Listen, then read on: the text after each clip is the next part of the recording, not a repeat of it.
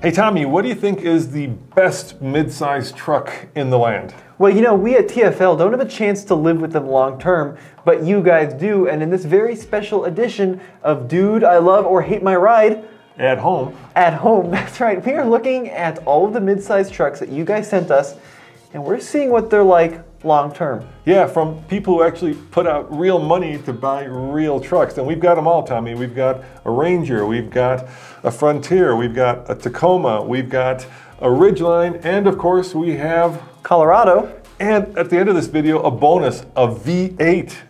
Mid-size truck, that's right, but you're gonna have to stay tuned to the end to find out what that is because it's pretty cool. Do you guys love trucks? If so, we've got a new podcast that will keep you entertained for hours, from on-road to off-road, from Raptors to Frontiers to Tacomas. Check out tfltruck.com/podcast or go to wherever you get your favorite podcast, including Google Podcasts, iTunes, and Spotify. Now we're going to start out with the Ford Ranger, and this one is sent to us by our friend Dan. Yep, and Dan, we love you, dude, but we're going to rate your ride at the end of your video. So why don't you roll the video and let's see what Dan has submitted for us to rate.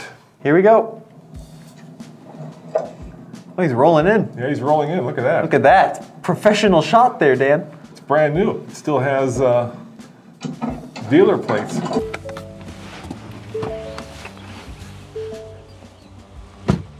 Howdy folks, my name is Daniel. This is my 2019 Ford Ranger, and dude, I love my ride. Last May, I went down to Casey Jackson Ford and I saw this tire sitting on a lot.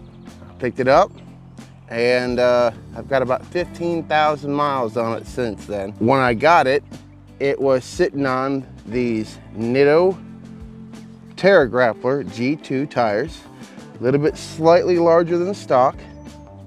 These are a 265/70/17, and those are slightly larger because stock size is 265/65. Zero fitment issues whatsoever.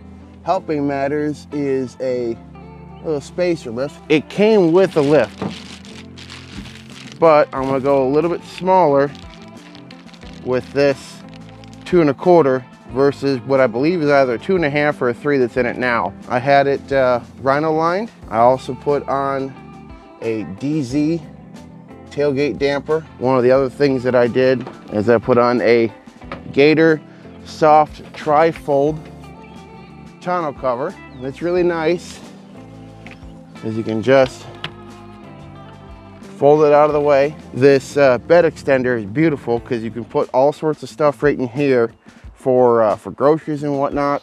It's great for going out, but I've actually used it for this. I've extended the bed out and I've hauled a twin size mattress back here. When I bought the truck, it did not come with a tow package. I added on a draw tight hitch. It still retains the factory tow rating. And I also installed the factory plug for the 7 and 4-pin connector. Once you plug it in, all the wiring is the same between tow package and non-tow package trucks, and it's actually ready to go. Under the hood, we've got the EcoBoost 2.3 liter. This under the hood is all factory. Have not touched the thing. One of my favorite features that I and my wife love about this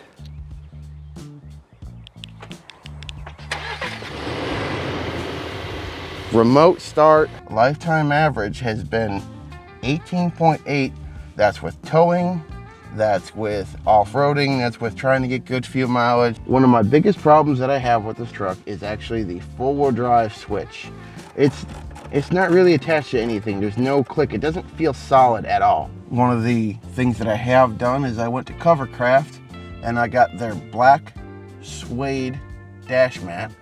And I much prefer the look of it over the hard plastic that you get in the XL and XLT models. Now this thing does not lack for power at all. Driving around in a little bit of a field really isn't a problem.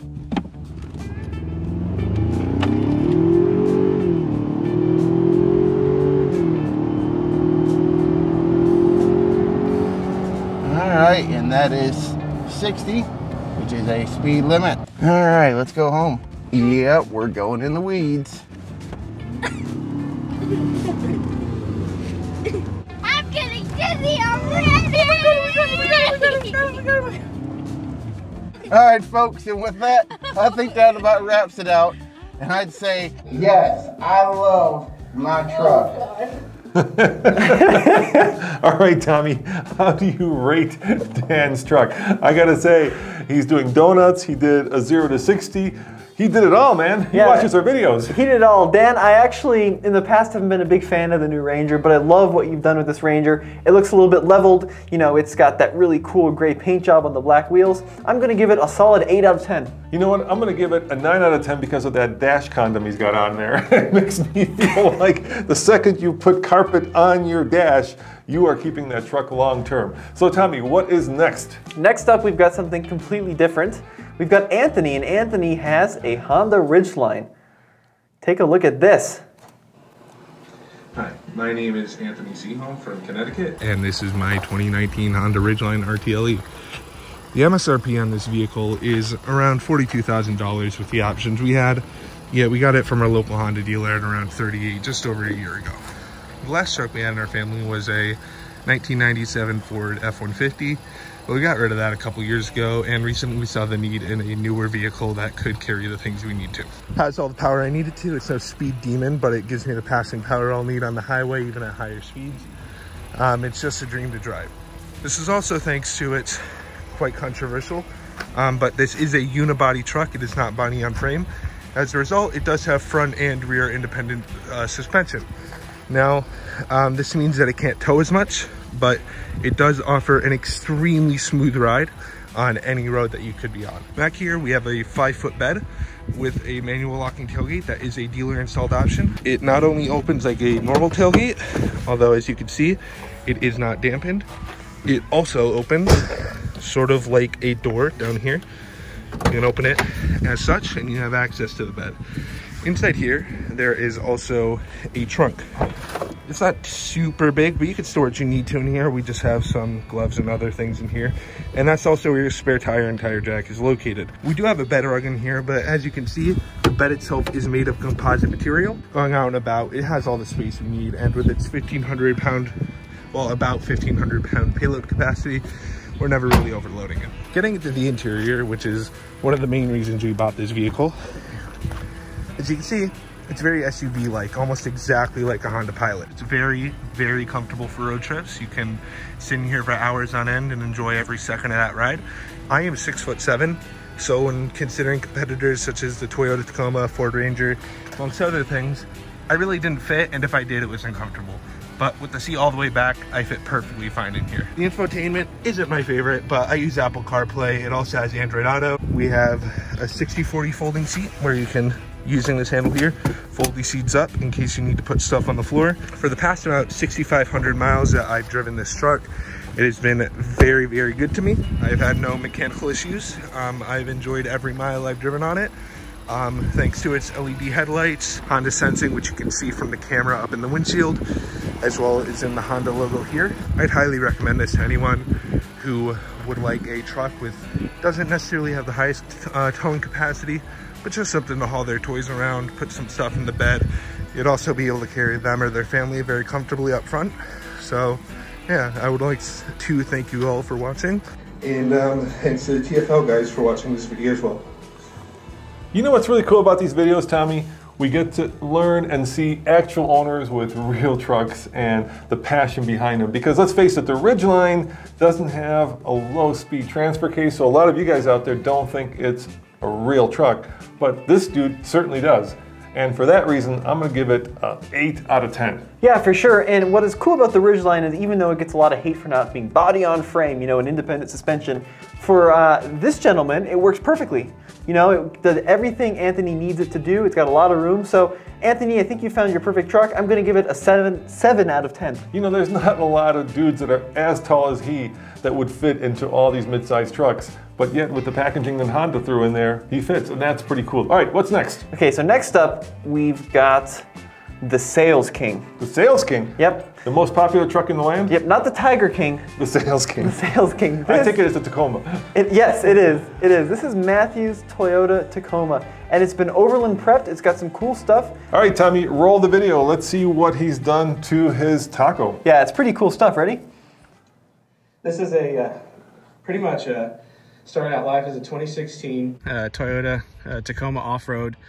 Of course, with the 3.5 and the 6-speed automatic transmission. I really appreciate the Toyota dealership putting on the nice TRD grill for me. That was awfully nice.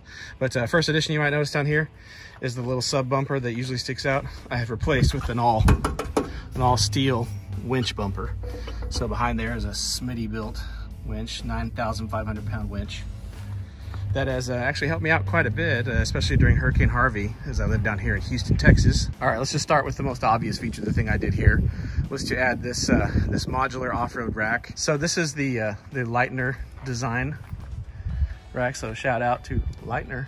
People stop me when I talk about it all the time. The reason I got the rack with all the storage was because this is a small truck.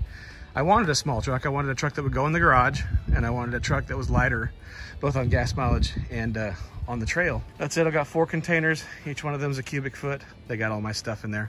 Recovery gear and ammunition if I need it. Of course, we got a first aid kit here.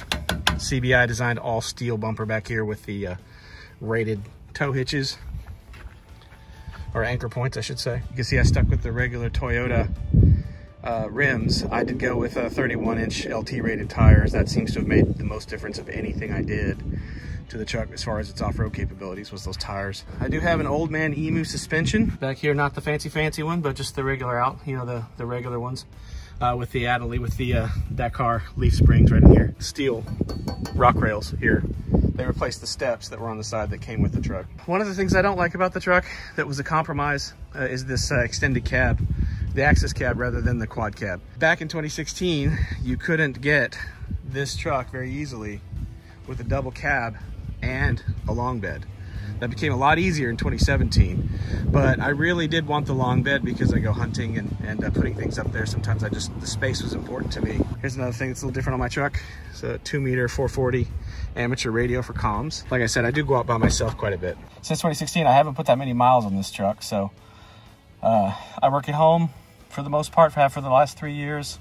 So I don't end up putting that many miles on my truck, actually. So it should last me a good long while. And there's just a complete lack of storage in here, really, for the most part. So that's been an issue time to time, which I addressed somewhat with the space in the bed. Down here is the 2-meter 440 comms. That is really good because between a system of repeaters and other things, I can, even if I'm way out into into my family farm and ranch land, I end up with a really good ability to communicate back to where I need to. Oh yeah, here's another thing I did like this about this truck. For whatever reason, came with this really unique colored bezel. In 2016, nowadays they look much more boring.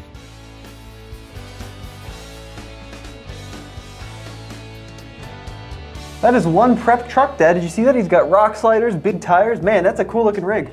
Yeah, and what do you rate that rig, Tommy? Ooh, I think he did a good job with it. Interesting that he went for the access cab for more of an overland build, but I think it came out great. I'm going to give it a 9 out of 10. This is a well done truck. Sounds like he loves it. Did you see what he looks like? The guy? Yeah, looks just like Nathan. And for that reason, I'm going to give you a 10 out of 10. Look at that, that's Nathan. He doesn't look anything like Nathan. He looks just like Nathan. He even puts his thumb in the picture like Nathan would. All right, what's next, Tommy? Sorry, Nathan. Next up, we are going something a little bit more American. Jeep Gladiator. This is Scott's Gladiator, and he's done some cool stuff with it as well. Love the color, bright red. Let's learn a little bit more. Firecracker red? Hi, my name is Scott Garrick, and this is my 2020 Jeep Gladiator. I bought this truck back in January, and I've got it right around 3,500 miles on it. The MSRP on this one was right around $52,000.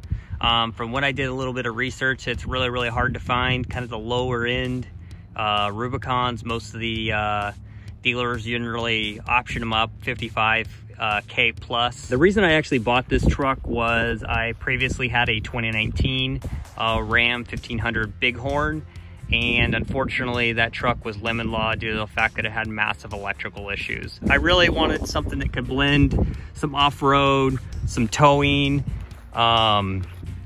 also have some, you know, just a little bit of everything. I looked at the Chevy Trail Boss. The one thing I did not like about that was that it just had the G80 locker. You couldn't physically have a button in there, which I don't understand because the ZR2 does have that option. Then I also looked at the Tacoma TRD Pro. While it could tow, it actually had a better tow rating than the Rubicon.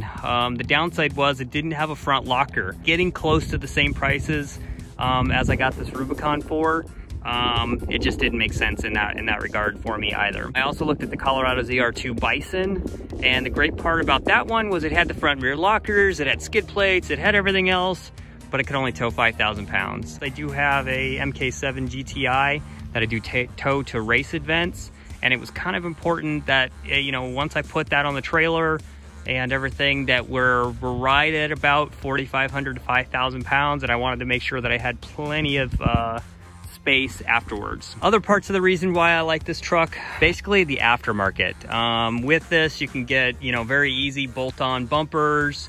As you can see, everything bolts right up. When you get, it sounds silly, but I like decals, not anything crazy or anything weird, but I do like decals. I've got my Arizona flag. I'm from Arizona. I was able to add kind of some off-road lights. If you don't get the LED light package, please replace the lights. They're basically like, basically little gnomes in there holding candlesticks, and it's not necessarily the greatest. It's nice to be able to take the top off. I have the Freedom tops, and it comes off very, very easily and very quickly. It already came with some off-road tires, which most of the manufacturers don't seem to come with very good off-road tires, especially like the Tacoma. I was kind of disappointed in the TRD Pro and what it came with. When it does get windy, it does kind of toss all over the place because it has that big heavy-duty axle on the front. Has a tendency to not be as stable as some of the independent front suspension vehicles. For me, I go 6 miles to work, so it works out really great for me. So those would be kind of the pros and cons, and thank you for watching my video. So Tommy, did you notice that under the Trail Rated, he's already got one of those badges for, yeah, see, it's right there, right there. He's already got one of those little badges for having done one of the official Jeep trails. And for that reason, dude, I'm gonna give you a 9 out of 10 because you've only had it for 3,500 miles and you've already earned a trail badge. Yeah, I think it's cool. Interesting look that he doesn't have much of a lift, but it's still custom front bumper, custom front winch. This is a very purposeful looking truck, right? It's not showy, it's not over the top. I'm also gonna give you a 9 out of 10. That's one darn cool looking mid-sized truck. The Rubicon is of course not the best selling truck. It's the Tacoma in the segment, but the second best selling truck is that one right there. It is a Colorado, so let's check it out.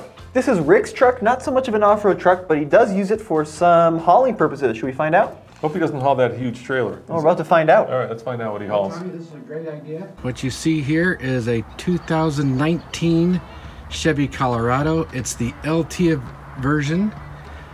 Pretty much this is the way I got it off the lot. I've done a couple things, but not too much. One thing that I was really looking for is Duramax. So this is a Duramax diesel inline 4 turbo. One other thing that they put on here that I didn't ask for, but it looks good to me, is a black bow tie. And of course there's the air dam, which I'm not a big fan of. In fact, I would like to take it off, as I just did a little scuff there, and that was just on a dirt road. Something they added on was these rails, but I added the tonneau cover. Just pull down one lever and I can push it all the way in. I've had other tonneau covers, soft tonneau covers, and they just seem to get flimsy after a while. I wanted something a little bit more substantial. One other thing that I thought was really nice about this truck that I liked was that it had integrated brake control, heated steering wheel, cloth seats that are also heated, which is amazing. Been very good truck. It's only got 6,000 miles on it. Bought it last fall.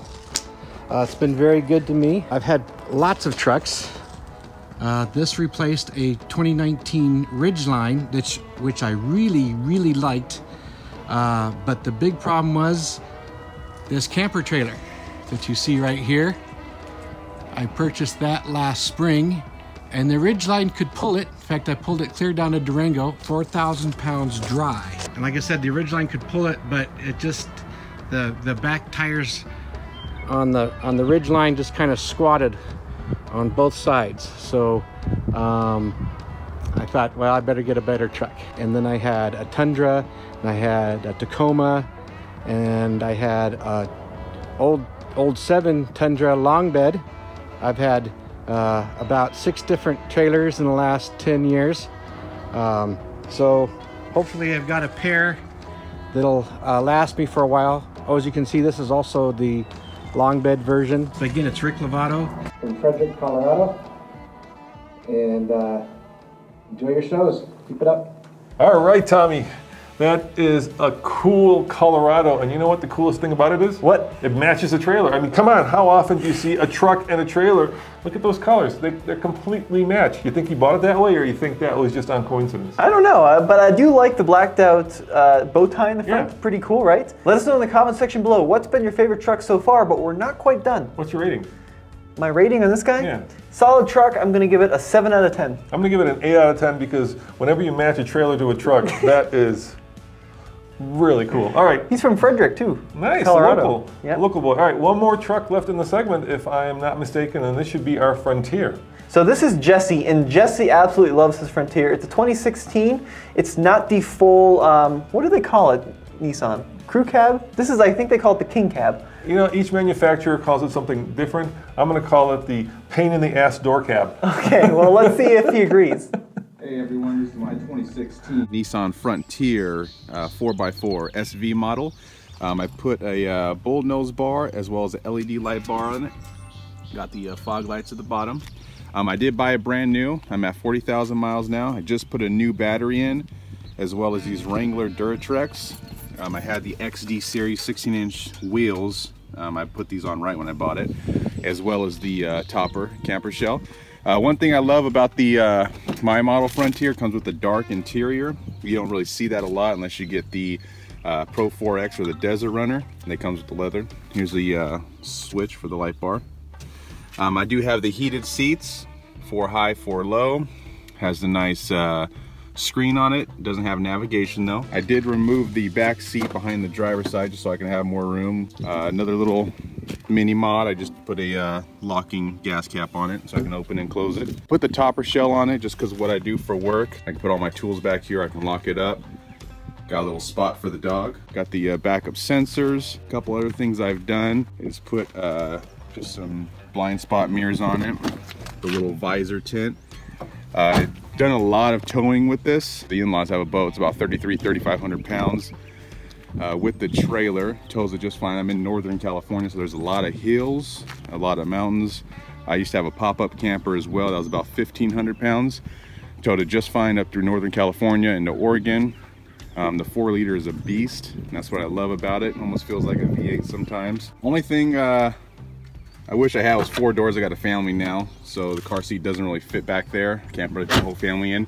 But I told the wife, hey, I'm never gonna get rid of this. Never gonna make them like this again with the 4-liter V6. The gas isn't that great, but hey, my company pays for the gas, so I'm not really complaining. No major issues yet. No engine mods, just a K&N air filter, not an air intake. When I go out fishing, when I go do some BLM land up north, can't ask for more. It's an awesome truck. Definitely recommend it when you're looking for a mid-sized truck with some good power. You know, I love the topper and I love the wheels and tires. It really gives it a kind of purposeful, angry, mean off-road look, and you know, that is a good thing in my book. So I'm gonna give it an 8 out of 10, Tommy. I'm gonna give it a 7 out of 10. I love this truck, but it sounds like he needs the bigger cab now that he has a family. You know, with no rear seats in there, you're gonna have to get another vehicle to haul around your kids, but it sounds like he may have one. So you agree with the pain in the ass doors? I do, yeah, Right. It sounds like they're a pain in the butt. And in the beginning of this video, we promised you a V8 midsize truck, and there's only one, well, it's no longer being sold, that could be, right? Yeah, that's right. Now this is Adam's truck. Right. This is a Dodge Dakota with the 4.7 V8. When it went out of production, what was it, 7 years ago now? I'm gonna go with that, sure. Yeah, I think 2013. It was the only midsizer with that big old engine. All right. So let's learn a little bit more about this. His is a little bit older, it's an 05, but same generation. We actually reviewed this truck, if you recall. We God, had so we had long one ago. such a long time ago. We put our dog in the back. Look, he does like a full reveal. He walks up to it. Oh, cool. It's got a little bit of drama going on here. Just thought I'd film my Pain in the ass stores. 2005 Dodge Dakota. SLT four-wheel drive.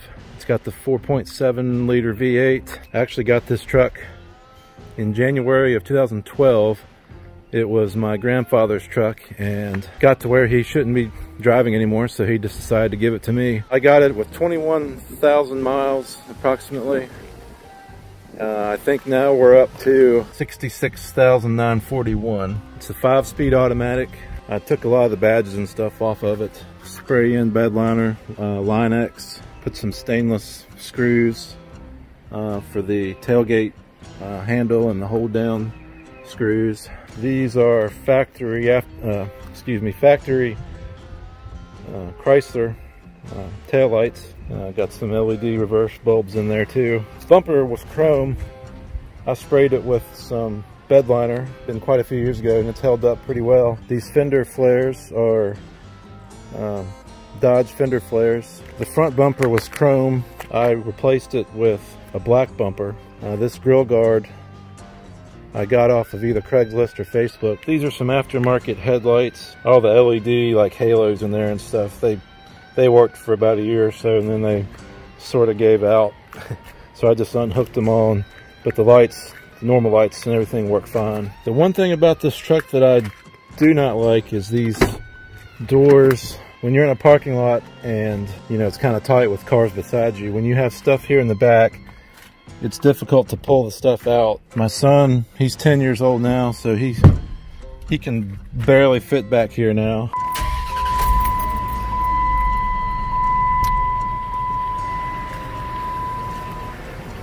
I changed the spark plugs out probably 20 or 30,000 miles ago. I did add an add-a leaf back here. Give it a little extra height. I can't remember what kind of shocks they are, but they're meant for to carry extra load. So that raised the back of the truck up probably an inch or two. Then in the front, I did a 2-inch spacer lift right there. I got the radio replaced as soon as I got it because all it had was a CD. So this is an outdated radio now, but it does stream Bluetooth. This trim piece used to be, you can sort of see it underneath, brown or a wood grain. I sprayed it with black Plastidip. All in all, it's been a great truck. Haven't had any issues with it. Just changed the oil. I've changed the coolant once. I did replace this with a LED. This one did not come with a tow package from the factory, so I bought the plate that bolts in there, so, and then wired up a 4-pin wiring to the lights. Oh, another thing I did tune it with a handheld tuner for premium fuel now. It does provide a little more giddy up. I mean, it's not really lacking for power to start with, but I bought this camper shell for it when I first got it, and I've had it off for quite some time now. I thought I was going to need it, but I really don't need it. There's our dog Cooper in the background. Hi, Cooper. So with all that being said, I hope you guys enjoy the video. Stay safe and healthy out there, and keep on trucking. All right, Tommy, I'm gonna have to take a point off because his dog is eating grass. What is up with that? It's not relevant to the truck. You know, it was a cool truck. My only criticism of that truck was I wish they'd put the Hemi, the big old Hemi, into it. Oh, it's such a small truck. A 4.7 is plenty. But they couldn't have done it because it would have cannibalized sales from the full-size truck. But yeah, it's a cool truck. I always thought, you know, even the mid-size truck with the V8 is a great idea. And I hope that FCA gets the hint and puts the Hemi in the Gladiator. What do you think? I love the dog Cooper. I thought that was a great addition at the end of the video. I'm also a big fan of the truck. I'm going to give it a 9 out of 10 because I miss these Dakotas. Not very good on the inside, but definitely good on the outside, and it's cool having that nice V8 burble. So guys, if you want to send us a video, normally we would show you how to do it in this video, but you know what, let's just link it in the comments below because we featured 4 trucks. So the first comment There's a little video that you did, Tommy, showing you guys how to actually submit your truck. And you know, how cool is that? We've got not 5, but 6 trucks and owner reviews of those trucks. So which one's the best? Which one's the best? It really depends on the one you buy. Yeah, whichever one makes you happy is the best. The one that you buy is the best one. Yeah. As always, this is Roman. And Tommy, head over to tfltruck.com for the latest and greatest. And news, views, and of course, at home, real owner truck reviews. Thanks for watching us and stay safe out there. Ciao.